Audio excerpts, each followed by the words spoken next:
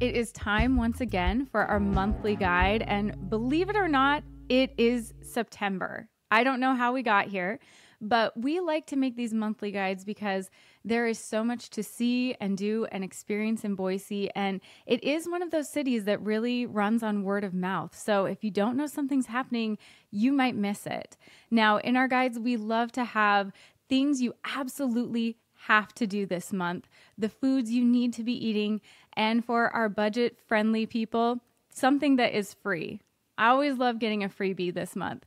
So today joining us, we have Katie, aka Traveling Spud. You might have seen her on Instagram.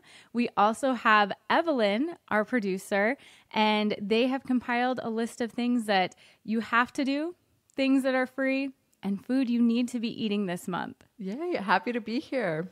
Yeah, thanks for having me. Absolutely. I'm so glad that both of you could join me today.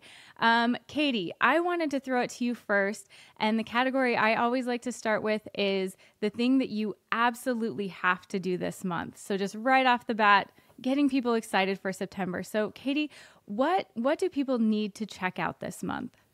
Okay, one of my favorite events, September, first of all, has a lot of events happening. But one of my favorites is the Hyde Park Street Fair.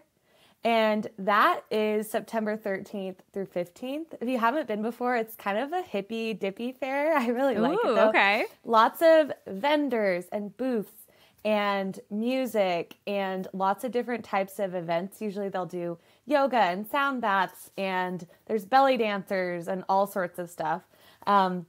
I usually just go to browse. People watching is really great. The music's usually really fun. And it's just a great time to get outside and enjoy. It's also free, so it's kind of a 2-for-1 here. Oh, perfect. Okay, I love me a free must-see. In Hyde Park, parking can be tricky. Do you have any insider tips of where to park or how to get there or how to access this event? You know, if you're coming from out of the area? If you can, I would recommend biking. That's kind of how a lot of people get there if you have an e-bike or regular bike. Or you could bring your bikes and park somewhere that's a little bit further out and then bike there because the parking, you're right, it's really crazy over there. So that's probably would be my tip. Or you can park somewhere kind of in the North End neighborhood and just walk from your car. It's usually fun to see the old houses over there anyway. Okay, so what is your absolute favorite thing that you've seen or favorite vendor that you've seen when you've gone to the Hyde Park Street Fair? I always like to try to find, I hope I'm not botching this name, Darjeeling Momo. It's like my favorite food truck ever, and I've only ever seen them there. And the line is super long, but it's so worth it. It's these dumplings and noodles, and I can't even explain how good they are.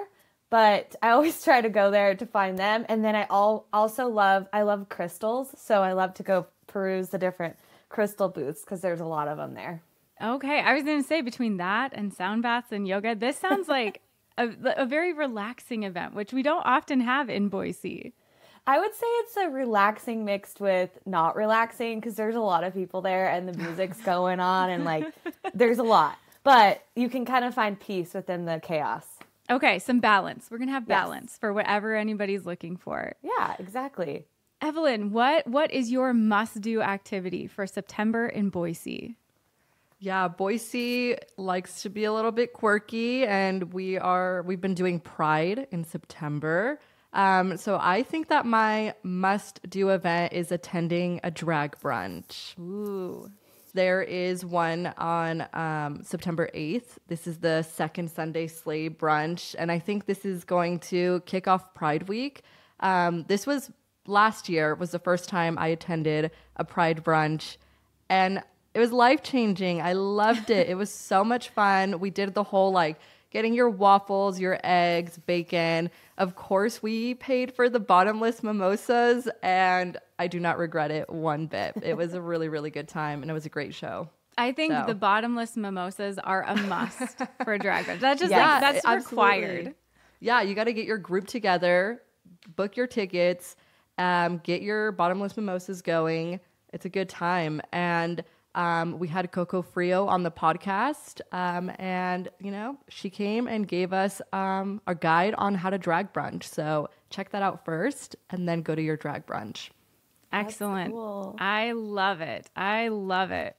Well, for my must-do activity, this one is a little different, but it's the Nampa Oktoberfest. And that is going to be happening at the Nampa Civic Center on Friday, September 27th. So something to look forward to after all of the different events in September. Head to Oktoberfest, have some good beer, relax, get ready for fall. There are a lot of Oktoberfest activities happening around the Treasure Valley, but I've heard some really good things about this one. And right now, just if you're listening to this podcast right when it comes out, the first 100 tickets are only $7. So I love me a good deal. Jump on that if you're interested. Tickets then will be $10 until September 26th. And the day of the event, tickets are $12. So you can save yourself a little money if you plan ahead. And they are going to have music by the Boise Edelweiss Band. And I guess they do authentic German music, so get you into the celebration. That's if you're at Oktoberfest, you've got to have music. This is a family-friendly event, and a lot of Oktoberfests aren't because it's a lot of drinking. But this one, you can bring your kids. They're going to be having pony rides and a coloring contest for the kids, so they can participate. I love, events where you can go with your family. They're also going to be having a Stein holding competition. They're going to be having a barmaid strength contest. So ladies, Nice. this is your chance. They're going to be having a costume contest. So if you got the lederhosen, make sure you're showing up in it, and a brat eating contest. So a little something for everyone. And the event will be from 5 p.m. until I guess whenever it ends, when everybody's done. But yeah, just kind of, maybe something a little different for September that you can bring your whole family to. That's cool. Yeah, Lindsay, I'm surprised that you didn't say your must-do event is attending the second Brat Night with the Treefort Hall. A good way to wrap up Brat Summer, heading into Brat Autumn. Maybe? Yes, no, it was a mix up. Well, I wasn't sure if you were going to do that, so I didn't want to take that event from you.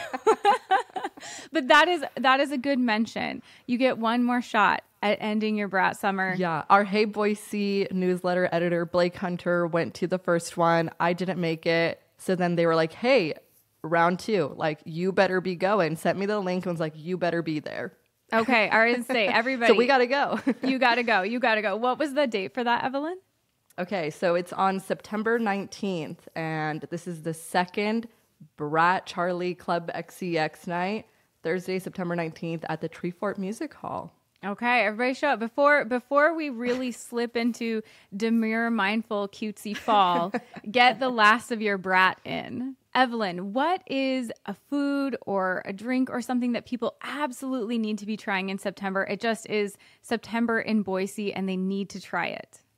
Yeah, once September hits and you start feeling that like crispy autumn little breeze, but it's still warm, and you're like, oh my gosh, I feel fall coming, but I still kind of want to hang on to summer. I think that spending time at local wineries or tasting rooms is the way to go. You're avoiding the crazy heat. You're kind of taking in the scenery. The whole harvest season is starting to begin. And there's a lot of events. I think a lot of local wineries are starting to get ready for festivals and fun events. So I know that Sawtooth is doing their second annual vintage car show on September 8th. And then their neighbors, St. Chapelle, they're doing their end of the summer bash on September 14th. And So then in Nampa, there's so events. much going on. I know, yeah. Then in Nampa, they're doing their first annual wine festival. They're doing that at Lloyd Square Park. So I think that's going to be fun, September 26th. So I think I'm going wine. I think you need to be drinking wine in September. Okay, what wine are you most looking forward to, or what winery are you like, you absolutely have to go there? That's Evelyn's September pick. Ooh, I absolutely adore spending I love spending time at Sawtooth Winery and then hopping over to St. Chapelle. I like doing both. I'll make a whole day of it. I love sitting outside. I'll order a charcuterie board. And then depending on the time, we'll either do like the mimosa flights that Sawtooth has, or maybe just a classic rosé. But yeah, Saint Chapelle has this like huckleberry sparkling wine. Ooh, that is my favorite. I think it's so good. But Okay. I'm not a professional. Like, I just enjoy the vibes. No, that's perfect. I don't need that professional. I need to know, like, what am I going to like? Like, what's going to be delicious? Yes. Okay, Katie, what is your must-try food or drink for September? What do people need to check out? Okay, so going off of your Oktoberfest situation, I think you guys need to try some bratwurst or schnitzel or some sort of German-themed food and beer, since we're doing wine okay. beer Yes. too. So Okay. Das Alpenhaus Deli in Boise. It's actually Treasure Valley's only German deli and market, and they're having an Oktoberfest also September 20th and 21st, and they have all of their selections of bratwurst, schnitzel sandwiches, schnitzel with fries, and also you can get different dishes with sauerkraut and stuff. So if you really want to get in the vibe of Oktoberfest, I think this is a great option. And then obviously they have beer as well. And then Payette Brewing is also doing Oktoberfest. So it sounds like there's a lot of different Oktoberfest options. I was going to for us. say, Wow. there are many, many Oktoberfest options for you in There September. Yeah. And Payette Brewing they have like 6 different food trucks that are all doing a theme of Oktoberfest and German cuisine. So I think trying a brat or some schnitzel, if I could say it right. Absolutely. Okay, Katie, I don't know what schnitzel is. What is schnitzel? Okay, it's like, I hope I'm saying this right. It's like it's chicken or pork, and it's like slammed thinly. I don't know how to explain it exactly. And then it's breaded and fried, and it's so good. Okay, that sounds amazing. That is not what I pictured. I pictured more like some kind of a brat or something, but that sounds really good. Yeah, it is really good. It's kind of like a surprisingly good thing to eat. Okay, so and then So this With might be the sauerkraut? month. Oh yeah, with sauerkraut. So this might be the month. Listeners, check out all of the Oktoberfest. Then let us know what is the best. Like, what is peak Oktoberfest in Boise? Since there's so many options. yes. I have never done an Oktoberfest. Oh really? So, yeah. So, my favorite one is in Old Boise, and they aren't doing it this year. I looked it up. So I was a little okay. bummed out about that. But then I looked up other options, and these other ones sound pretty fun. Yeah, I say a new favorite. Room for a new favorite. Exactly. Okay, so September is when I am very ready for it to get a little bit chillier. I like, let's not have it be so hot. No more 100 degrees. And once it gets a little bit cool, I love soup. I'm ready for soup. I'm a soup. Yes, I am a soup girly. What? I love soup. Soup is amazing. too. Just because you feel this little breeze, you're like ready to go. Yes. Oh, wow. Yeah. Oh, wow. The minute I'm like, No soups in the summer? no, I'm just not feeling save it. it? It's Okay. salads for the summer, soups for the fall. Okay. Yeah, the minute it like starts to get a tiny bit chilly in the morning, I'm all about the black leggings and let's have some soup. And I have just been absolutely adoring pho real. And they are on 4th Street in Boise near the North End Boise Co-op. And I am dreaming of this pho. Like I've had it several times now. Like I'm finding excuses to go there and get it because it is so good. I've had their rare steak pho and their shrimp pho, and both were absolutely amazing. You get this giant bowl of it. And they will put all the toppings like on the side, and you can add it as much as you want, cilantro, the steak or the shrimp. I will probably be there every week in September because I absolutely love it, and I'm ready for my soup. Ooh, I need to go there. I've never been. That sounds amazing.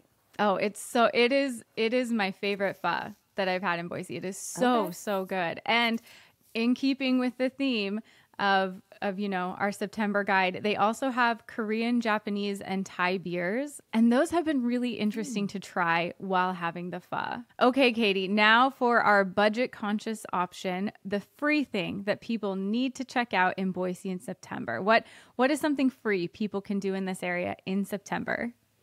One of my favorite things since even I was a little girl is art in the park. And that's my free thing for September. It's actually coming up September 6th through 8th. It's in Julia Davis Park. It's been going on for 70 years. Wow. And there are over 200 vendors throughout the park. And I love it because it's all things art, like ceramics to paintings to knitting to jewelry to, all sorts of stuff. Plus they do live music performances. There's dancers, and of course there's food trucks all near the Greenbelt. And I just think it's a fun thing to do. You can bring your kids. There's also a kids art tent where they can do activities. So I think it's a great thing to do for the whole family. I love going every year. Oh, that sounds like so much fun. Okay, so what do people know? It's in Julia Davis. There's not necessarily lots of parking. So what are your insider tips for like making the most of art in the park? I think so. Again, if you can bike ride, that'd be great. If you can take the public transportation, take a bus, that's also great. The way the vendors are set up is kind of in strips. So I kind of just like to meander through, check out all the different art, and then of course go for like a lunch. So that's typically what I'd be doing. And then most of the activities for kids are Saturday and Sunday. So if I had kids, I'd probably be going Saturday or Sunday, getting some lunch, taking them to the art events, and then staying for a little bit of music. I think that's kind of the perfect day for me. That is really good. Do you know the hours? Like how late does it go? How early does it start? Just so people can make sure and get there in a time that works for their schedule. So the hours are Friday and Saturday, 10 a.m. to 8 p.m. So it goes pretty late those days. And then Sunday, it's 10 a.m. to 5 p.m. Okay, perfect. Oh, that sounds like the perfect day. Yeah, it's such a fun free event for the whole family. I mean, obviously you'd have to pay for food, but then there's all the vendors and so much stuff to look at and do. So yeah, I really love how there are these events in Boise where you can take your kids and go look at art and support local creators. I just think that's such a fun thing that our community really supports. I agree. Wait, really quick, Katie, did you say you've been going since you were a kid? Yeah. Is that what I heard? Okay. I grew up in Twin Falls, so we also had one. And then I would come here and visit my grandparents in Boise, and we'd go to it too. Yeah, Aww. I'm really curious. Since you said you've been going since you were a kid, how have you watched it kind of evolve throughout the years? How has it changed, or has it just remained the same and you kind of just like love the tradition of it? It's gotten bigger, but also I used to do all the kid art, and it just inspired me to be more creative just in general. So my mom would sign me up for all the little activities, and we'd do all sorts of cool crafts, and I loved it. And now as an adult, I kind of wish that I could do that still again and go into the kids' art tent. But I love to just see all the other artists and then hang out and eat, of course, and listen to the music. Maybe the creators will hear about how much you wish you could go back to the kid tent, and they will be like, Katie, here is a special pass for you, and let you back in. I would love that. Or just have an adult art tent. Yeah. Maybe they do, and I just don't know about that. But that would be great. I think that would be really, I would like to try, just like try to create something without, pressure. Just enjoy being in that, being with all those creators. I think, Katie, we need to contact them. That's something that needs to happen. That sounds good. All right, Evelyn, what is your free thing that people absolutely need to check out this September? Okay, you two, I need to know, have you spent any time on the Indian Creek Plaza this summer? Yes. No. Really? Okay. Well, now's your chance, Katie. Yeah. No, I'm just saying. But so there is the Indian Creek Festival, which is on September 13th and September 14th. And this festival, it started in 2003. I believe they were celebrating that they unveiled this like area of Indian Creek, and from there they just started throwing festivals. But yeah, it's just a really, really fun event. They do like car shows and tug of war, chalk art, like all these different things just to kind of bring the community together. But the event that is the biggest event and the one that everyone's most excited about is these cardboard kayak races in the water. Like Wait, in what? the creek. Wait, cardboard in the water? Yes, it's crazy. So these teams, they sign up and they do their themes, they decorate their cardboard boxes. All they have is duct tape and cardboard boxes, and they have to create this kayak, and they race through Indian Creek. And yeah, it's crazy. Do they it's get so in it? fun. Yeah, they're inside these boxes. Oh, I was and they're picturing Minnie. racing. Wow. And it's really cool to just go and watch these races, because you'll watch some people are just killing it. Like they created the most amazing kayak and they are speeding through the little creek. And then there's others who are just falling apart and there's nothing. They're just like, they're flooding. Titanic style. Oh, I need to see that. Okay. How have I never even heard of this before? Yeah, it's a big deal. I think it's really exciting, especially as I've talked about in previous episodes that we've done, being the Caldwell girly that I am, watching Indian Creek and the whole plaza and just all of downtown Caldwell grow has been really, really amazing. And so, yeah, it's exciting to see it thrive and to bring more people over into that festival. Can I ask, when is the cardboard kayak race? What are we calling that? Yeah, the cardboard kayak races. So that's on Saturday from 2 to 3 p.m. Saturday, September 14th from 2 to 3 p.m. And then you can go on the City of Caldwell's website, and there you can sign up you can sign your team up for the race. And there's volunteer opportunities if you want to show off your car, if you want to do chalk, all of that, tug of war, volunteer opportunities. You can find that on the City of Caldwell's website. But I think it'll be a good show. Yeah. Are there any vendors that you're specifically going to be checking out, or any other activities that I mean, I didn't know about the cardboard thing. Any other activities that people should know about? Ooh. I'm not too sure about like which vendors and all that, but I will definitely be in downtown Caldwell. I'll probably stop by Flying M to grab a coffee and a pastry. And probably Friday night, there's live music. There's live music on Friday night. So maybe I'll stop by Casa Añejo, get a margarita, and then head over to watch some live music. Sounds like the perfect evening. Yes. What about you, Lindsay? What is your free event? Okay, my free event, because Boise's a little different. We do things a little differently. So my free event in September is Boise Pride. That's right. Woo! Woo, it's Pride. Not in June. I mean, there are activities in June, but September is really when Boise does Pride.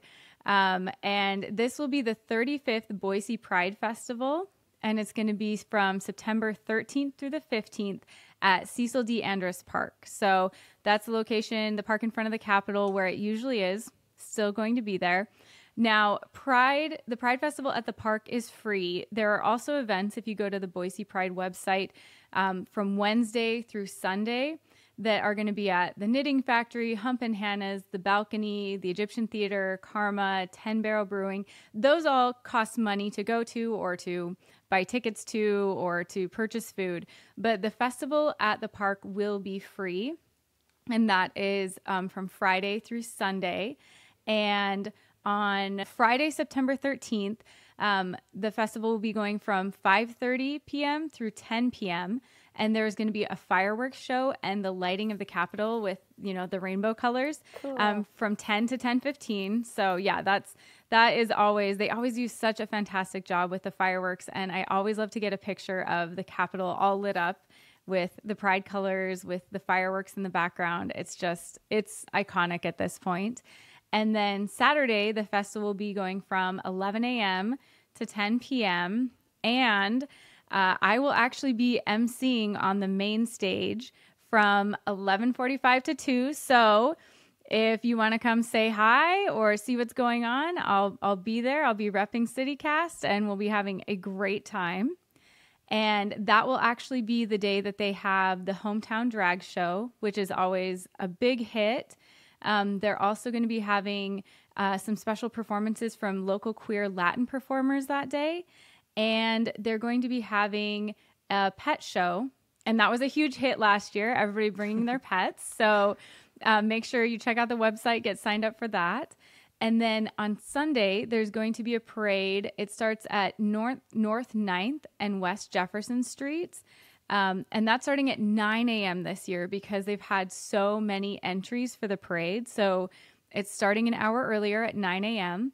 And then the festival in the park will be going from 11 a.m. to 5 p.m. And they've got some amazing headliners this year. We've got the Aces, we've got Crystal Waters, Carly Hansen, Safira Cristal.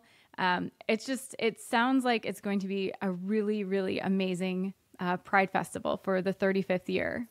Ooh, I'm excited, and I want to see you MC. I know. I've never done it before. I'm a little nervous. How fun. Yeah, I'm a big fan of Pride being in September, honestly. We went to go grab brunch, and we were heading over to the main event and everything. And I see this couple, they're eating breakfast, and they're like, hey, what's going on over there? Like, what's happening? And I was like, oh, we're celebrating Pride. Like, it's our Pride event. And they're just like, what? And I was like, yeah, and they're like, but it's not June. And I was like, yeah, it's September over here. And they were like, oh, like, is it free? And I was like, oh my God, yes. Like, come over here, come hang out, come join. They were visiting from Seattle. They were so excited and went to go spend the day over there. All right. Well, thank you both so much for joining us for the September guide. I love these ideas. There's so much to check out. You guys are going to have a full month if you follow our guide. And just thank you again, Katie and Evelyn. Thank you. Thank you too. Me. I will be signing both of you up to join my kayak on the Indian Creek. I can't wait. I'm ready. Oh my gosh. Come watch us. We will be floundering, but having a good time. Sounds great. Thank you.